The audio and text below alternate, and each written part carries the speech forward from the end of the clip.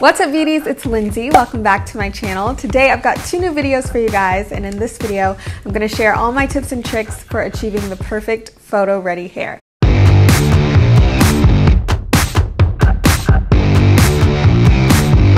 So I used to model, if you guys didn't know. A lot of times for photo shoots, especially if you're doing them professionally, they will ask for your hair to come clean and ready to go. But in my experience, I like to just have my hair ready to go anyway, so that the hairstylist only had to touch it up if needed. So this is my go-to look for honestly everything. It looks gorgeous all day long through the shoot. Even when the curls fall, it looks so pretty. So if you want to know how to achieve this look, keep on watching. So today's hair is from IMBeauty. They are located in Chicago. I will have a link to this unit as well as all of IMBeauty's links in the description box below. If you are in the Chicago area, they do have a huge store there that you can shop.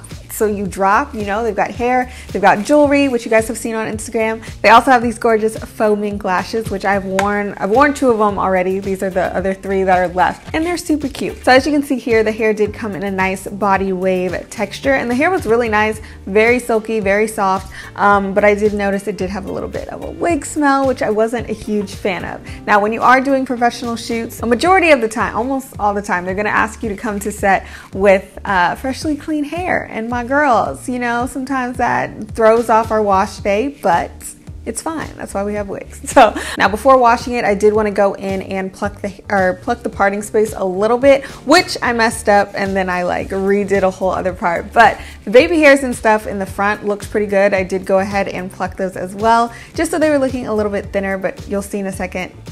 I just changed up everything I did. So yeah, I did go ahead and do the hairline, a little bit of the parting, and then it was time to wash. So to wash the unit, I did use my EvaNyc shampoo and conditioner. This is part of their newer collection. It's the Lazy Jane Air Dry Shampoo and Conditioner. Now, I feel like their whole purpose of the Air Dry collection was so once you finish washing and conditioning your hair, you don't have to worry about putting other products in it or anything like that. You can go, let your hair air dry, you're good to go, which I definitely noticed on my natural hair. My curls were like, hey girl, good morning. They were cute. So I did go ahead and straighten the unit first before I went in to curl it and everything like that, but I did want to use some products before getting started on those. You already know another EvaNyc product. This is the 10-in-1 Main Magic Primer.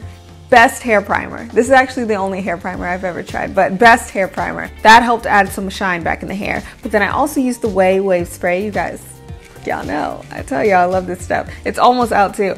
I like using this just so that the curls do hold. And like I said, we are doing a long-lasting photo ready style. So you do want the curls to last. So for curling today, I actually went in with a wand that I've had for quite some time, but this is my first time using it ever. I don't know why I never used this before. I think I like underestimated its power, to be honest, but this is from InStyler. This whole barrel right here is made out of woven ceramic fibers, and then it's wrapped in a ceramic coating. What's cool about this wand is that it has a built-in heat protectant in it. So even though I did use 2 products prior to curling the hair, they weren't heat protectors. So I like this because it has a heat protectant in it, which I definitely noticed when curling my hair. Normally when using a straightener or any other curling wand, you can kind of like almost see the hair burn. But you've definitely got a whole different feel with this, which I really like. The wand does go up to 400 degrees, which is what I did today, and I just curled all around the hair. Now, when achieving a style similar to this, you don't want to curl the strands all the way to the end. So as you can see, while I'm curling it, I'll curl the strand that I'm working on, but then when I get to the end, I kind of just leave it straight because that's kind of what I want. I want the body here, kind of straight down here, because if you don't, you're definitely going to get more of a Shirley Temple vibe, which is cute. She's cute, but that's not the look we're going for. So make sure you do leave those ends straight and hanging. And if you do feel like you've curled too much, you can just go in with a straightener if you want and just like straighten the ends a little bit. Now at this point, after I've curled all around the hair, I'm not gonna go in and comb through the hair, run my fingers through it or anything yet, because you want to do that kind of like your very last step. So I did just go in with some hairspray and I sprayed it to death. We are going to spray it again. I just sprayed all the curls as they're still locked in their initial curl. Next is something you definitely don't have to do, but I feel like a lot of photographers hate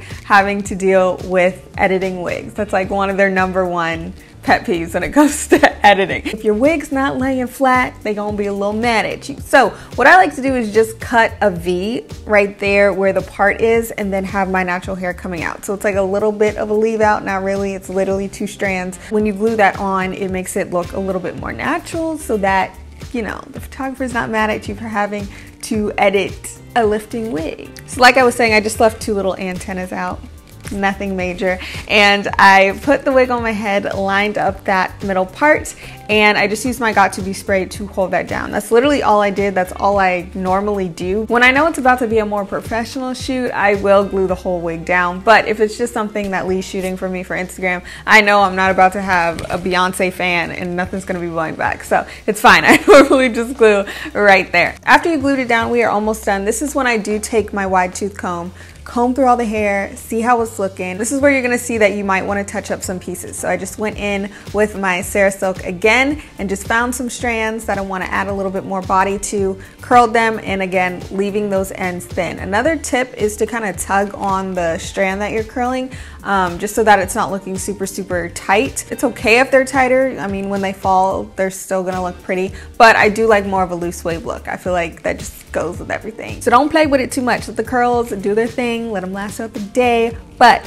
you are gonna wanna spray it like your life depends on it. I first just took 2 little pumps, 2 shots of that. No, 2 little pumps of the rose hair and body oil. As you can see, I've had this for like a year and still only that much is gone. You do not need a lot of this stuff, but I just used a little bit of that to scrunch the hair, to add a little bit more shine. Shine looks beautiful, especially if you're doing natural lighting photos. So a little bit of that. And then I used my Got To Be High Insta Hold spray again and sprayed it like my life depended on it, girl. Like I sprayed. You want to spray. And that is the final look. You are ready for your photo shoot. You're gonna look cute. As the curls fall throughout the day, throughout the shoot, they still look absolutely beautiful. So this is my go-to, and I 10 out of 10 recommend. So if you guys want to check out IMBeauty for this unit or any of their similar units, I've got them linked in the description box below. Also be sure to check out their socials and their store in Chicago if you are Chicago based. Let me know what you think in the comment section below, and don't forget to subscribe if you're new here. I love you guys, and I'll see you in my next video. Bye y'all.